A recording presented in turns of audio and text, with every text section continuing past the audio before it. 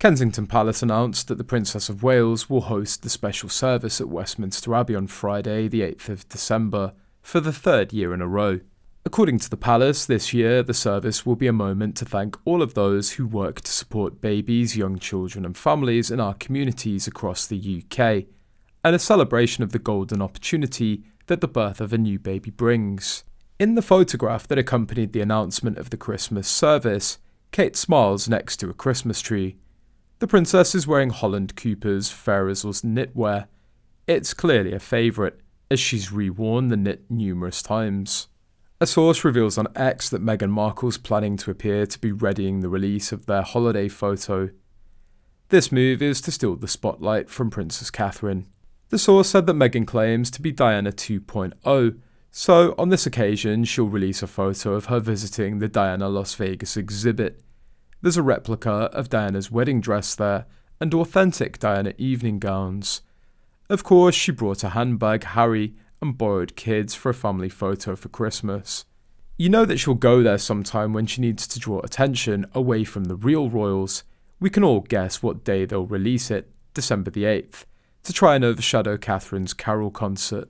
On Tuesday, she also released the papwalk photos when the royal family united in Buckingham reception. Wasn't last year's photo just Meghan and Harry at that anti-discrimination awards clown show and no kids? This year it will either be the same sort of thing or the backs of the kids' heads, while they wander through a parking lot. We should have a bet on any Christmas card picture they or she will release. Will the kids be blurred? How old will they appear from a back of the headshot? The possibilities are endless. Another picture of Princess of Wales laughing as she happily plays the piano will wipe the Harkles off of all media, and the world's eyes will be firmly on Catherine this week. Yesterday, Princess Kate's business as usual in first outing after being dragged into the royal row. She appeared to be tackling her royal duties head-on despite the ongoing controversies in her first solo outing since she was dragged into the royal race row, which has reignited with Omid Scobie's new book, Endgame. The Princess of Wales visited the Evelina London Children's Hospital on Tuesday, where she officially opened the facility's brand new day surgery unit as patron and chatted with staff, patients and families, the Mirror reports. The £55 million new facility allows children to be treated in one location on the same day.